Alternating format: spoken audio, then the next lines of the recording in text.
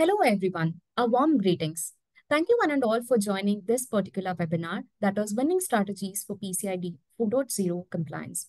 The main focus of PCI DSS 4.0 compliance of this webinar is to understand the various strategies that the organizations should follow in transition from 3.1 of PCI DSS to 4.0. So, introducing myself, my name is Chaitra. I'm an authorized PCI QSA and QPA with an expertise of 10 years and have been a master trainer of CPSI and have trained around 20 plus trainings across the world. So coming back to CISA, CISA is a global forensic-driven cybersecurity organization providing the robust preventive, detective, corrective cybersecurity solutions. CISA was founded in the year 2006 and it is one of the first USA companies in Asian market. In fact, we do have the offices across the world, and one such thing started back in 2008 in Middle East, followed by America and Europe. So we do have 1,000 plus active engagements every year, and we do have a strong foothold across 40 plus countries and with 2,000 plus global customers.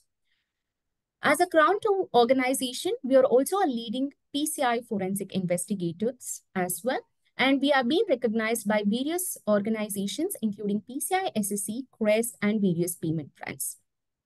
So as we kickstart this particular webinar, some things that we need to follow is this particular session would be 40 minutes, inclusive of question and answers for the last 5 minutes.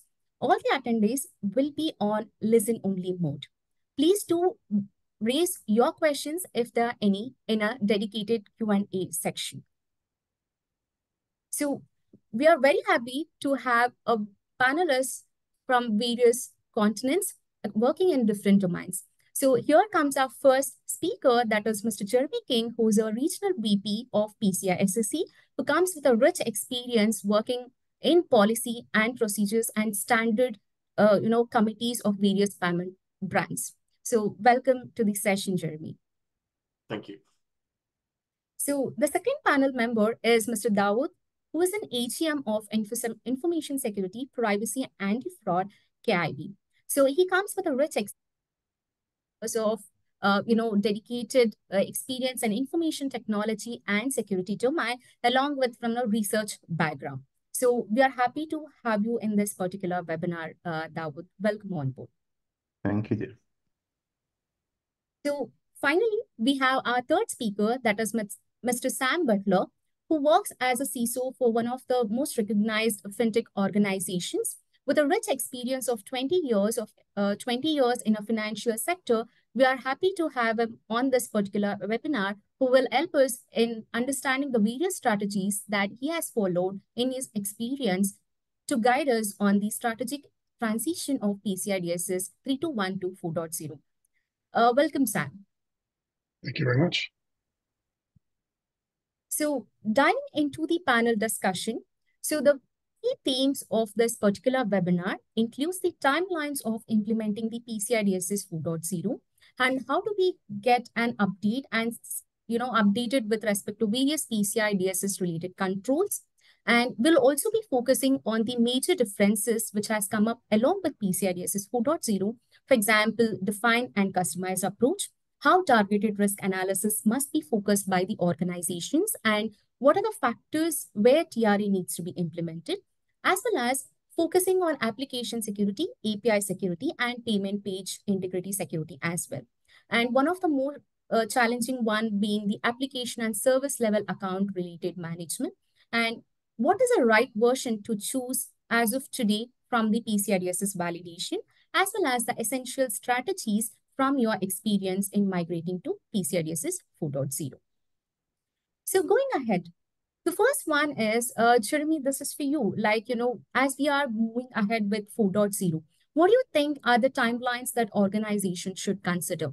So what is the trend of PCI DSS validation 4.0? And how do organizations stay relevant and updated with respect to the changes that are happening, the services that you are providing with respect to PCI DSS standard? No, thank you very much, Chaitra. So as you can see on the screen now, this is the timeline for the implementation of PCI DSS version 4. As you can see, we officially released the standard back in 2022, but we are now approaching the time very closely when version 3.2.1 is going to retire. So really, we're fast approaching that point. And if you are in the middle of or at the start of doing an evaluation, you can complete that against 3.2.1, but you really should be getting yourself ready for the migration to version 4. Next slide, please.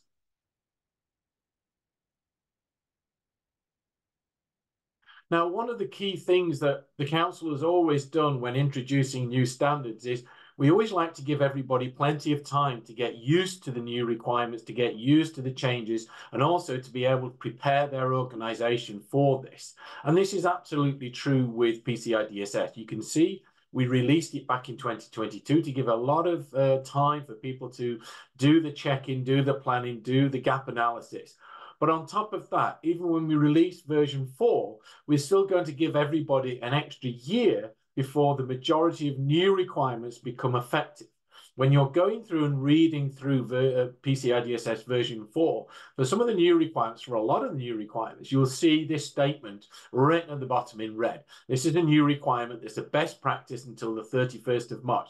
So you can migrate to version 4 without having to be ready to do these new requirements. You can start doing the planning and the checking, the gap analysis for these. Next slide, please.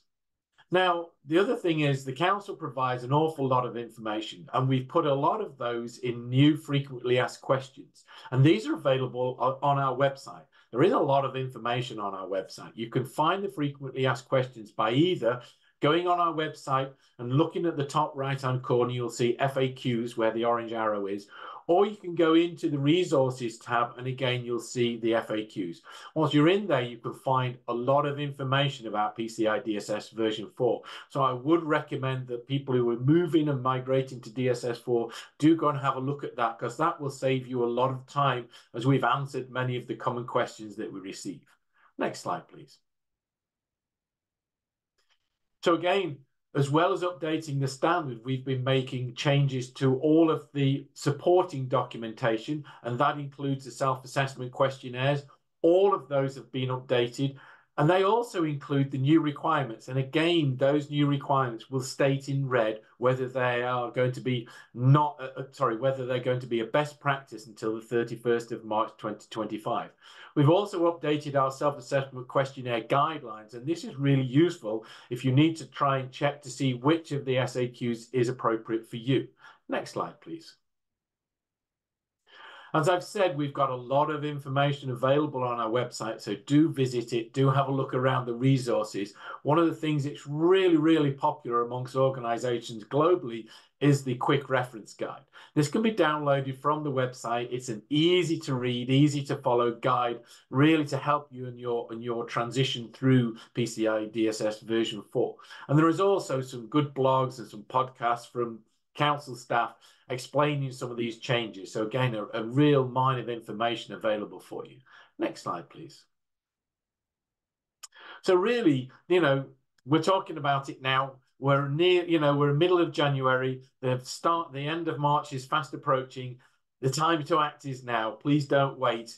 Do start working with your QSA, because as soon as you start working with your QSA, the earlier you can start planning how you're going to do that migration and how you can ensure that you're going to continue to meet the PCI DSS and to ensure the strong security protection of your cardholder data.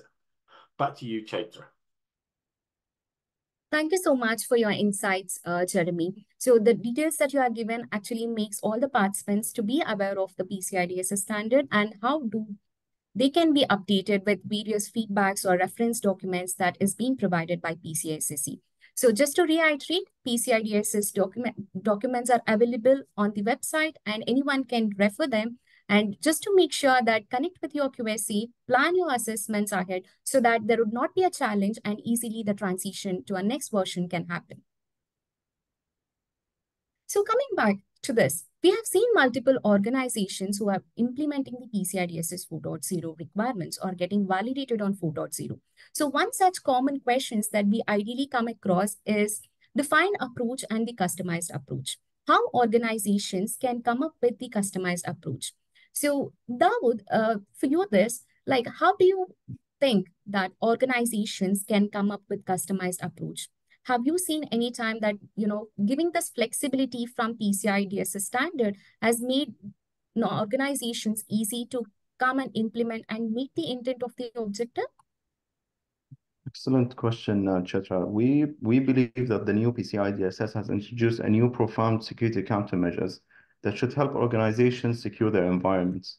We at KIB, we are very fond of the customized approach. This is mainly because it has enabled us to comply with PCI DSS requirements, especially when adopting, innovative technology. A simple example, like the advanced machine learning for our fraud management solution that we felt did not fit neatly into the defined approach requirements. Systems with machine learning capabilities, they tend to require processing and storing large amount of transaction data, such as a data set that includes cardholder data, in a ways that we believe cannot be served using the defined approach. Now, as a bank, we have a robust and a comprehensive risk assessment process in place that helps us understand and manage the risks associated with the cardholder data, where we are able to comply with the PCI DSS customized approach. Therefore, we're currently at this stage, as we're speaking, we're working closely with our QSA to make sure it is acceptable and that the necessary testing procedures are appropriate to the specific implementation. Therefore, my advice is to engage with the QSC at the earliest possible, as they will be able to help out in the customized approach process. Back to you, Chacha. Yes, great one, Dawood. What you mentioned is one of the most important thing, especially when it comes to a customized approach. QAC has to come up the validation methodology to validate the customized implementation. Not only this, as an organization who has implemented the customized approach or planning to implement the customized approach, right, should have a proper risk management practices in place, right? So, and also the documentation of the customized approach, ensuring that all the details are intact is one of the most important thing. And QSA's involvement in validating this particular implementation is one of the critical points of this customized approach. And at the end of the day, you have to meet the intent or objective of the control or a requirement, even if you're implementing either defined approach or a customized approach. So Sam, considering this particular customized approach coming into picture, what are the various other strategies that the organizations can take it up, especially when they are from e-commerce related domains or basically when they work on online payment related security aspects? Sure. I think one of the key considerations is to make sure that when using the customized approach, not to do it mid-audit, to make sure that customized approach controls are prepared and evaluated, especially risk assessed prior to the assessment, to make sure that it's not something like dealing with a missed control, and obviously not as a compensation for lack of control. So key advice for me is really do them up front, make sure they're well understood and well assessed in terms of the targeted risk assessment. Great. Thank you so much for your valuable input, Sam. So the next one is related with the targeted risk analysis, as Sam mentioned, right? So when we are implementing this customized approach, or one of the new methodology that has come into 4.0 practices is targeted risk analysis. So Jeremy, over to you. Why this trend of targeted risk analysis has come into picture? So we had a risk assessment also in the previous versions of PCI DSS, right? So what is this particular targeted risk analysis has come up? What are the things that organizations should ideally consider when they are implementing TRA? No, thank you very much. Yes, one of the things that both Sam and Dawood have said there is the introduction of the new customized approach. And the customized approach is really looking at enabling an organization to show that they meet the intent of a requirement if they can't specifically meet it against the defined approach. And so to try and show that they do meet that intent, then we wanted to have a real targeted risk analysis, which is focused around that particular requirement to enable the organization to actually convince or to show to the QSA that, yes, we are taking this seriously, and yes, we are meeting the intent. So really, when an organization wishes to utilize a customized approach, then this enables the organization to confirm that the approach is going to meet that level of security as described, and that they are going to provide all of that information that allows the QSA to confirm that this has been undertaken. It also has a second use. In the requirements, there are also some requirements that allow for flexibility. And within that flexibility, the TRA, the targeted risk analysis, is used to help really define how frequently these checks and tests must be carried out. So again, they provide guidance and support to the QSA to enable them to validate that, yes, the security measures are being taken as we would expect. So it's a really powerful tool, and it is really one that organizations should be using within PCI DSS version 4. Thank you so much for your insights, Jeremy. So this being a new one, and this particular TRA is applicable wherever we are going with a customized approach and the requirements which comes up with flexibility or periodicity, providing the organizations the flexibility to perform certain activities. So this particular one is in fact meeting one of the major goals of PCI DSS 4.0, that is flexibility to the organization, empowering the organizations to meet the intent of the control. So considering that targeted risk analysis, what do you see this particular one? How organization can perform the TRA, considering that there are huge scopes in the organization, considering that multiple requirements coming into picture? Yes, Chatra, that's also another good question. So first of all, we need to, before initiating the TRA, we need to properly identify the scope of the PCI. So what we did in KIB is that we conducted a comprehensive workshop to identify the specific risks. The workshop consisted from key stakeholders like the business, the IT, and the information security team, which has helped us to pinpoint the unique risks. We then implemented appropriate controls to mitigate those identified risks that either offered equivalent or even a better protection. And then we have opted for various technologies and processes that helped us to regularly monitor and review the effectiveness of the controls to ensure that the controls do provide a continuous protection based on those identified risks. What usually auditors are expecting are basically two things, right? So, of course, the first point is having a proper documentation of the entire TRA process that provides a clear trail of how the risks were identified, assessed, and mitigated. And the second point, as Jeremy clearly mentioned, is that the entity's justification, right, of how frequently the activity must be performed and how the frequency of how this frequently addresses the entity's risks. Back to you, Chatra. Yes. Thank you so much for highlighting two important things, Dawood. The first one is identification of the scope, right? Identifying the scope is one of the major critical point of PCI DSS validation. So whether we are running the data discovery solutions to identify, or how are we managing the scope. And the next one is training the stakeholders with the right set of knowledge, what they are required to implement, and then performing the risk assessment and ensuring it is documented and the risks, whatever it is identified, are remediated and ensure that the same things are in place throughout the validation cycle is the major one. So thank you so much for your insights. So coming back to you, Sam. So again, from the TRA perspective, so what are the strategies that organizations can follow on this particular aspect? I think the key advantages of the target risk assessment is to put everything into context of reality in terms of things being less theoretical, being able to prove that especially the controls you're putting in place are validated in a sense of the real world threats that might apply to them, and especially in terms of validating how effective they are, especially for the QSAs, but also for anyone who wants to see room for improvement or other areas that need to be enhanced. I think it gives a good platform for putting practicality and real world aspect to the controls that PCI is looking for you to meet. Thank you so much for providing your valuable insights, Sam. So as we discussed, TRA is one of the most critical one, and performing the risk assessment on the specific PCI DSS scope and identifying the risk and remediating them on time is one of the major one. And getting that particular, remediated observations or remediated implementations by the external QSA will help your organization to achieve the security posture along with the PCI DSS validation. So going ahead with the next one is application security. So as we all know that, PCI DSS 4.0 has come up with lots of new changes. One such change is having the automated monitoring solutions for all external facing web applications.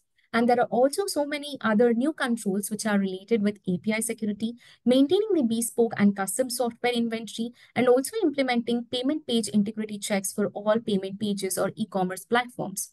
So coming back to you, Jeremy, where is this trend coming from?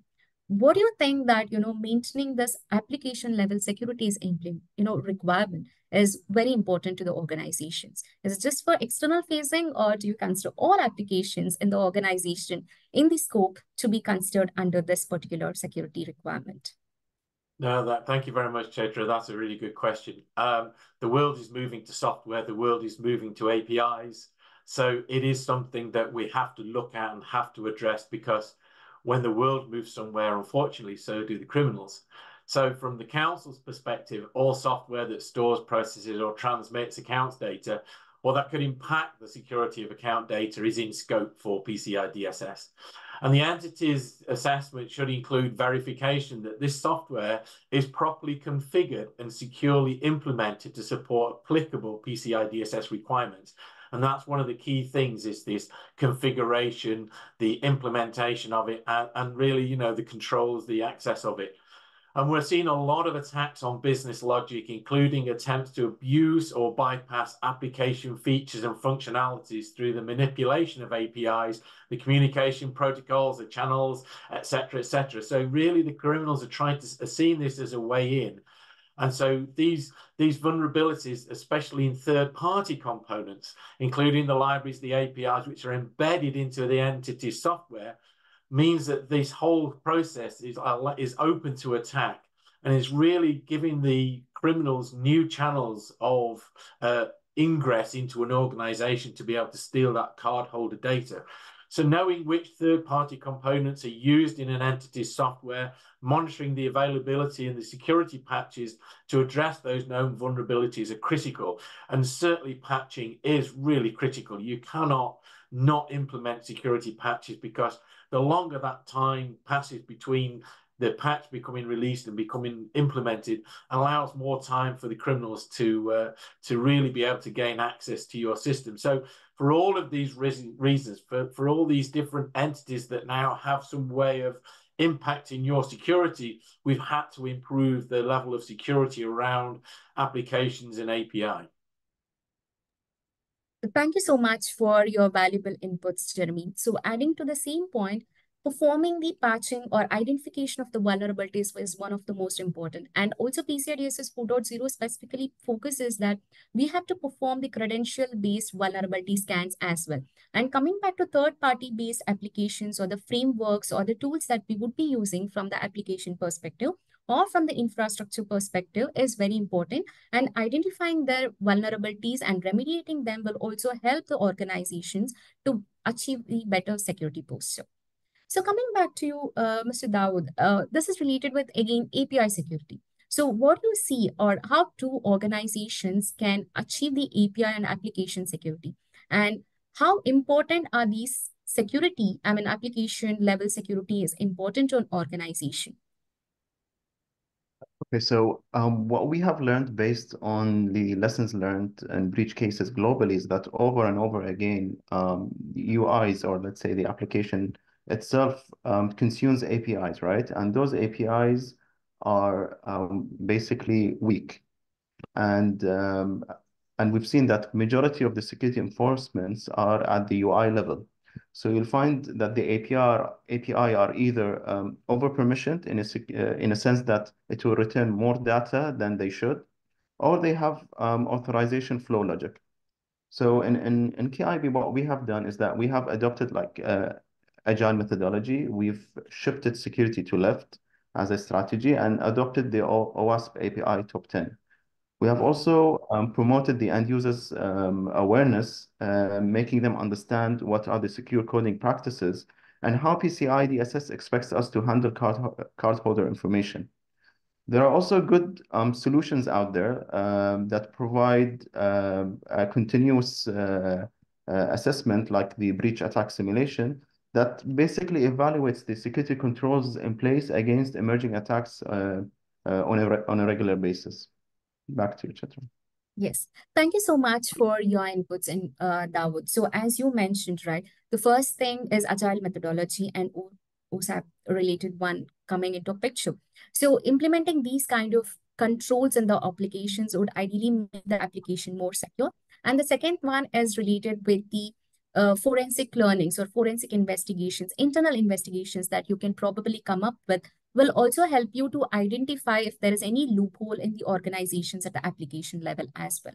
And coming back to you, Sam, so where do you think that payment page integrity check is coming into picture, especially when web pages with respect to payment information or payment page related web applications, right? So why do you or how do you think that payment page integrity checks can be implemented in the organization?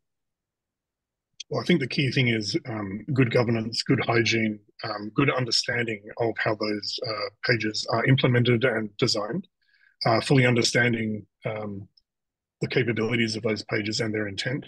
But to add to that, and obviously there are a lot of tooling and ways to automate the life cycle of these management of these pages. But the key to me is really testing and remediation on a very frequent and urgent basis in terms of anything that's identified needs to be addressed quickly and within reasonable timeframes. So for me, the key of all of this, while there always be risks and threats identified on payment pages, the key is identifying them and remediating them in the most urgent way possible. Great.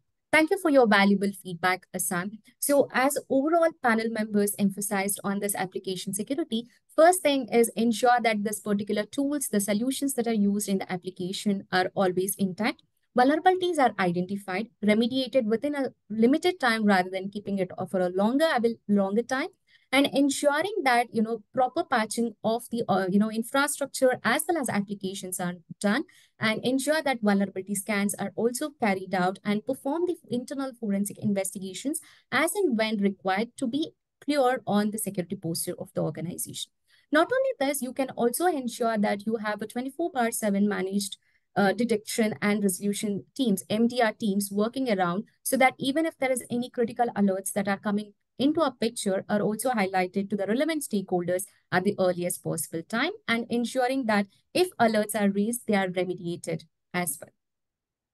So considering this, we can go ahead with the next one is related with management of application and system and service level accounts. We all know that almost all the compliance standards will speak about user-related accounts. So how do we ensure that, basically authentication of the user accounts or the management of user accounts, review of user accounts is a pretty common one. But now with respect to PCI DSS 4.0, one more major challenge that we ideally see is the management of application level and service level accounts. So Jeremy, over to you on this particular one.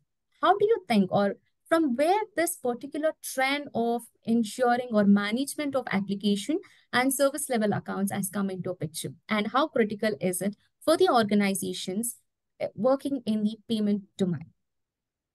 No, absolutely. And I think when you look back into the history of PCI DSS, when we first set it up, a lot of the requirements were focused around keeping the criminals out of an organization.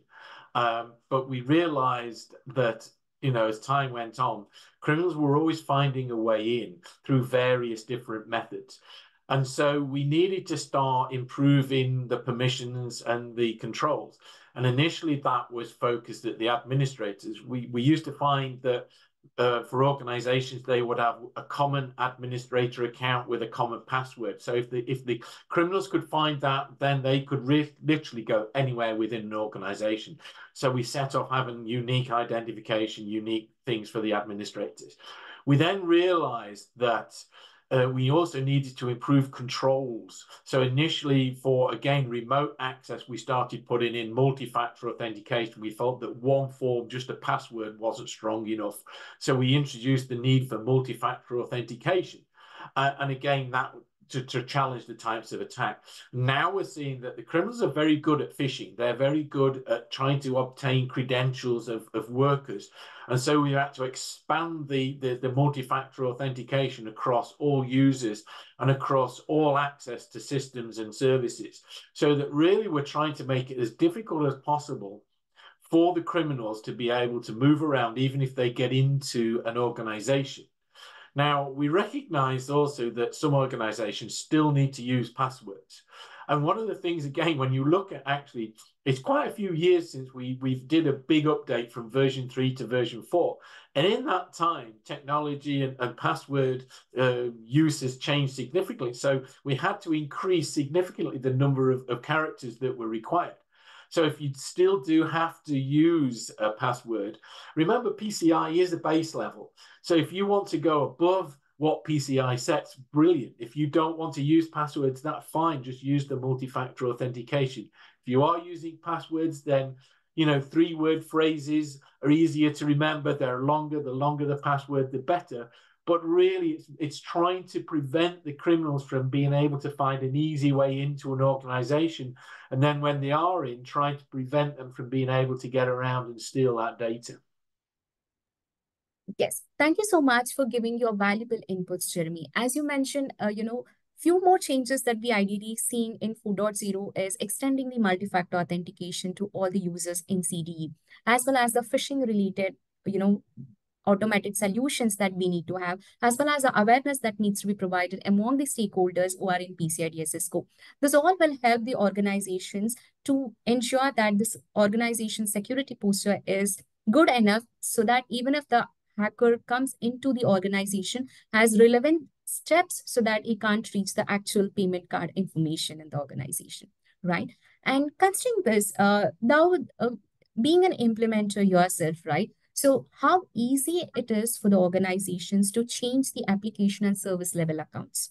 What are the critical steps that as an implementer you need to consider, strategies that you can come up so that the intent and the objective of this particular requirement is met? Sure. Before I answer that, I mean, we believe that the access management issue is that the accounts are over permission, right? So this is the biggest challenge. And once you have an excessive an account, that basically means you are able to retrieve excessive data, and attackers love this.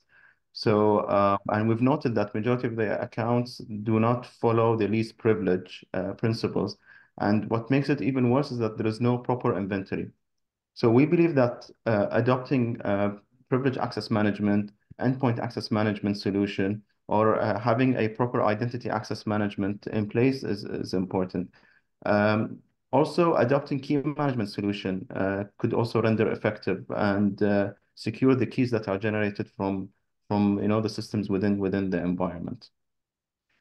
Shifting is not that easy, I understand, but you need to assess the complexity. You need to have a firm action plan in place that would help you achieve the intended objective. Right. Thank you so much, Dawood. As you mentioned, right, first thing is inventory of these accounts is a biggest challenge. Many of our organizations may not even know these kind of inventories of these accounts. The second thing is changing the password may not be a feasible one. At the time, we can proceed with the stringent complex passwords in these cases as well.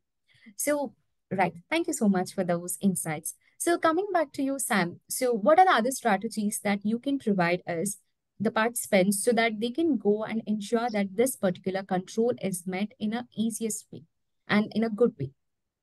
Sure thing. I think the key thing here is it's a very complex problem to solve, especially if you've got a lot of legacy, a lot of accounts that aren't well managed in terms of what their intent and real access requirements are. For me, it's always about understanding what's the organizational perspective before starting on a technical change, understanding what are the real role-based access requirements, start from a almost like a use case perspective rather than digging straight into the tooling and the technology that will help support this control area, and really focus on is there a redesign required? Is there a new understanding of access as a concept in the organization? And don't underestimate the amount of effort it could take to redesign, rebuild, and reorganize things that are basically more in line with what industry best practices are. And as Jeremy mentioned, PCI is aligning closer to what we see in the real world out there. And by doing this, it reduces the risks significantly. Yes. Fantastic answer, Sam. So overall, just to reiterate, like how do we manage these kind of application and service level accounts is first is identification of the service level and application level accounts, prioritizing which one is critical to an organization, performing the risk assessment, and then updating the complexity of these kind of accounts. Not only this, monitoring these accounts on a regular basis, documenting the same, and creating an awareness among the stakeholders is where all this particular requirement can be easily met. And I think this is one of the wonderful strategy that the organizations can consider into. So considering the next one, I think this is the right question to Jeremy. Jeremy, you might have come across this question like thousands of times. So what is the right version for an organization if they want to choose it now, 3.1 or 4.0? I have seen in my experience, during the transitions, organizations have taken more than a year as well. So considering this particular fact and considering the complexity of the technologies and the threat landscape as well, so what is the right option for the organizations to choose now from a PCI DSS 3.1 getting expired in next 2 months? No, you're right. This is one of the most common questions we're receiving. So given that we are in middle of January, I think you have to look at your organization along the lines of how long will it take us to undertake our annual assessment? And if you consider that actually through a normal assessment, we'll easily get that completed before the end of March, then you can undertake 3.2.1. It is still recognized, valid, and supported, and that can be your annual assessment. If you think that you're going to be close, or actually it takes a couple of months, so we might get to near the end of March, I would recommend you talk to your acquirer and work with your QSA to see if actually that's going to be acceptable to do that under 3.2.1. But I would also say, given that we've pushed out the new requirements, the move to version 4 isn't that big. So if you have done your gap analysis, if you are ready, if you're looking at version 4 thinking, let's do this, then you can do it now. I've seen a lot of organizations around the world who have successfully implemented and had validated their version 4 assessment. So it is one of time. It is that if you can get it completed and you're comfortable with doing that this year, then go for it. If you're equally comfortable, actually want to show, we do take, we're really wanting to get this new version in place because we think it's going to be good for our organization. And by the way, it is going to be good for your organization, then migrate to version 4. Great. Great answer, Jeremy. So at this point of time, it is always recommended to go with 4.0, considering that the detailed gap analysis can be done. Organizations can plan if there is any new technical requirements coming into picture in future as well. So considering the tight deadline that we have for 3.2.1, it is recommended to go with 4.0. However, if the still organization is more comfortable with 3.2.1, they can proceed with 3.2.1, but it is honored before 31st March 2024. So considering this, moving ahead with the next one is, so what are the 2 essential strategies that you see in the seamless transition from PCI DSS 3.1 to 4.0? So Dawood, can you provide your 2 essential strategies that the other stakeholders can also implement in their organizations?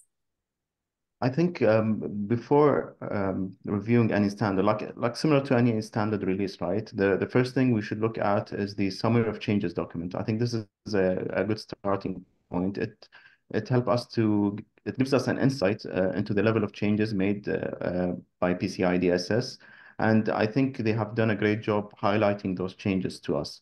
So this has enabled us to make the decision, yes, that we want to continue pursuing the 4.0.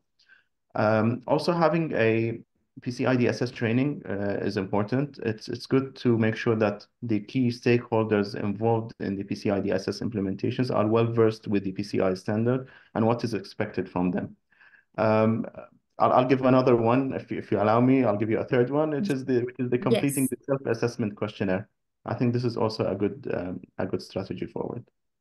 Great. Thank you so much for your insights, Dawood. As you mentioned, first one is to refer to the summary of changes which is available on PCI SSC website, discussing internally, performing the internal self-assessment, have a detailed discussion with your QSA, understand what are the evolving requirements, mandatory requirements, new requirements, future dated requirements as well, will help the organizations to come up and plan for the PCI DSS 4.0.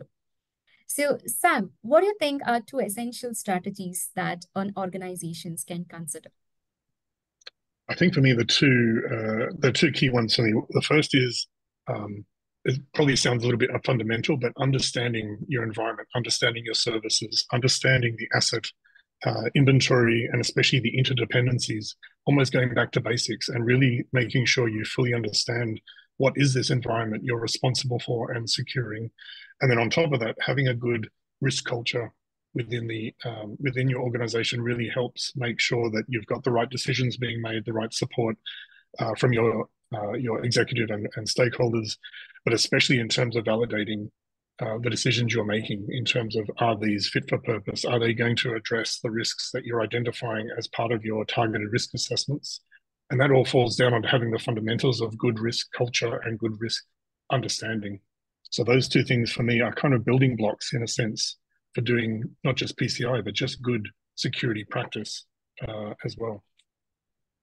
That's a fantastic answer, Sam. So, as you mentioned, right, understanding our own organization is one of the most important things. So, once we understand the business processes, the risk principles, risk management technologies or methodologies that we are following in the organization, defining the boundary for PCI DSS scope, understanding the relevant changes, performing the self-review, having a discussion with your QSA for the detailed gap assessment will ideally help you to achieve PCI DSS 4.0 in a right track.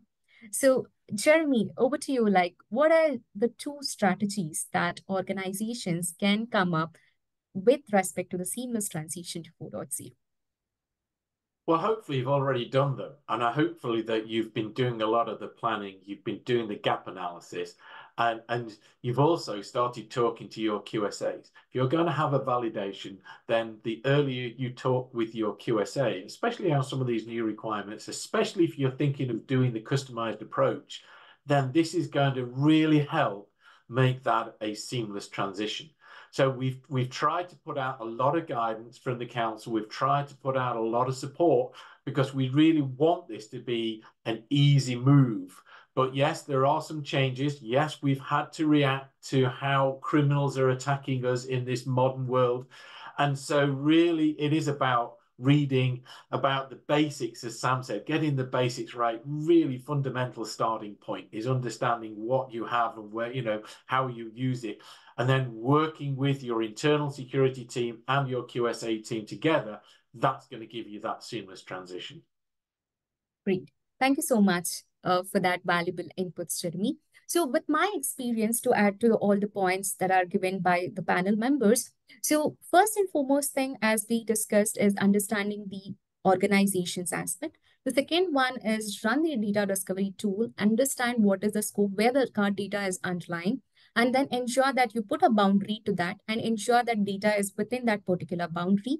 Discuss with your QSC, analyze what are the changes that are required, plan for those particular changes, ensure that, the major learnings that we ideally get across, like, example, CISA top 5 learning from forensic investigations that CISA has done, like various learnings from various ways we can implement in the organization, adding to the point, like having a performing, credential-based vulnerability scans, identifying the patching, implementing those patches, getting the application level security done, or coming up with a flexibility that PCI DSS standard has given, like, customized approach, performing the TRA for the required, assets on the respective controls is somewhere we can come up with a seamless transition to PCI DSS 4.0. So going ahead with the question and answers, right? So we do have some of the questions in the Q&A, chat box. So one such question, it states, Dawood, the question is like, considering the organizations are critical and huge, like, complex environments and having the legacy infrastructure, right? So how do you think, or what are the strategies those organizations should follow so that the transition can become easier for them? Yes, Chatra. So I'll just try to give an analogy on this. So like similar to how rust can compromise the structural integrity of a ship, we believe outdated legacy systems can pose an increased risk to a business. This also includes like security vulnerabilities, compliance issues, and obviously operational failures. That's why organizations should work on removing legacy systems, regardless whether this is a PCI or not PCI requirement. However, I understand that this is not easy. That is why I recommend the following actions. First of all, let's have a firm date plan on when to remove them. If you cannot remove them, at least disable some of the services that you have in place. And what would be even best if you could track the end of life of those legacy systems so that whenever that end of life is approaching, you would take the right action. Now, the beauty of the new PCI DSS is to provide flexibility. And this is what we have seen, right? So this flexibility helps us to reach the intended objective and basically protect the bank's environment. Great. Great answer, Dawood. In fact, what you mentioned, right, maintaining or whenever you get to know the sunset date or EOL date of any of the infrastructure that needs to be maintained. In fact, that is one of the requirement that we see in PCI DSS 4.0 as well. For all the assets in the PCI DSS scope, we can even track the EOL date and ensure that there is a plan coming up to remediate those kind of challenges that might come up in future. Thank you so much for your valuable inputs. So there's one more question. The question is something like this, Sam.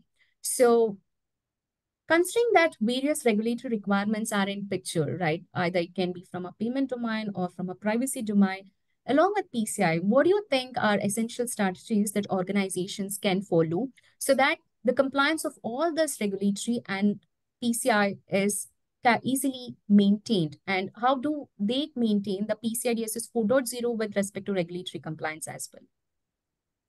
Sure, it's a great question. I think for me, the key thing is not just understanding, obviously, the PCI controls, but looking at how similar controls across other regulations or compliance standards have a lot in common. And while they might need to be represented or evidenced slightly differently, the fundamental core control objectives usually are the same. So I think it's worth, in order to avoiding audit fatigue and duplication of effort, try to unify your compliance model in terms of rationalizing and understanding common controls that can be implemented once and delivered in multiple to meet multiple compliance and regulatory standards. But on top of that, treat your compliance programs a bit like projects in terms of they are predictable, they have timelines, they are projects in a sense. They shouldn't be something that catches you by surprise. So if you think about it as a set of projects that align to one program that is continuous and has common requirements, I think then it's a different way to look at things in terms of unification and continuous compliance as something that isn't just once a year, but it's forever. And obviously, cross jurisdiction, global organizations are going to need to consider local regulations as well as the standards that their customers and stakeholders expect. So it makes a lot of sense to look at the common control frameworks that apply to you. Great answer, Sam. In fact, you have highlighted something called unified compliance as well, right? That makes major compliance standards to come to one track very easily. Performing, if you have an idea about what are the requirements for various other compliances, probably combining them will also give you a better posture, and it is easy to perform the assessments on a proper cycle.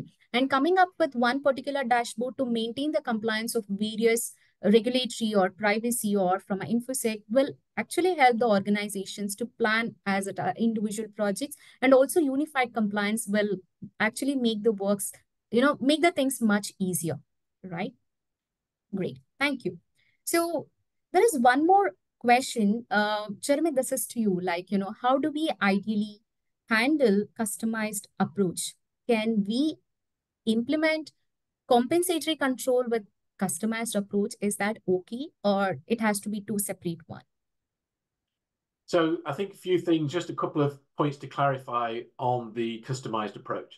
The customized approach is only available to an organization that is having a full validation by a QSA. It's not available if you are undertaking a self-assessment questionnaire. So really we're back to the compensating controls being something that allow an organization to use if there's a legitimate business reason why they couldn't meet the requirement in the first place. So essentially all of the requirements are available for a compensating controls. There are some specific requirements that are not available under the customized approach.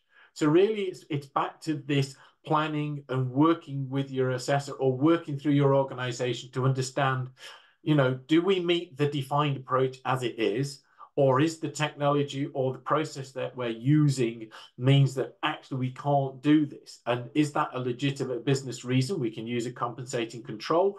Or do we see this as actually just the way this process works, and therefore we're going to use a customized approach to use that as our way of showing that we meet the intent of the requirement for now and going forward. Again, compensating controls are seen as more short-term whilst you're adjusting things within your organization. Customized approach is something that forever, this new process or this particular way you're doing business means that you aren't going to meet the defined approach, and the customized approach allows you to meet that requirement through the alternative customized way. So really it's working with internally within your organization to understand the process. It's working with your QSA if you're using one to ensure that you're planned. It's what Sam said, you can't do a customized approach halfway through the assessment. You've got to do it from the start. A compensating control could be something that could be addressed mid-assessment if something strange pops up. So yeah, you can use them both, but understand how they work and which is going to be the right one for you. Great answer, Jeremy. Thank you so much for highlighting those, compensatory control and the customized approach, and our organizations can use both of them in order to meet the intent of the requirement. So there is one more question here. It says that how frequently we can perform the API pen test. So answering this particular question from an application level pen test, it's an annual activity. However, if there is any changes in the security level, or if you're making any changes from an application level, as and when that particular changes happens, we have to perform the penetration test. It can be either from the application level or even from the infrastructure aspect as well. So I hope I've answered your question. So considering that there are a few more questions that we can see in the Q&A section, we will be reaching out to you over email individually, and we will be answering all the questions. Considering that we have reached the end of this particular webinar, so as we conclude today's webinar on winning strategies for PCI DSS 4.0, I want to express my sincere gratitude for all the insightful sessions to all the panel members, Sam, Jeremy, and Dawood. You have been very great, and your valuable inputs will ensure the various organizations implementing the PCI DSS 4.0 to have a seamless transition. Thank you so much once again to all the participants who have given your valuable time to join the session and making this particular session a grateful one. Thank you and stay vigilant. Have a nice time.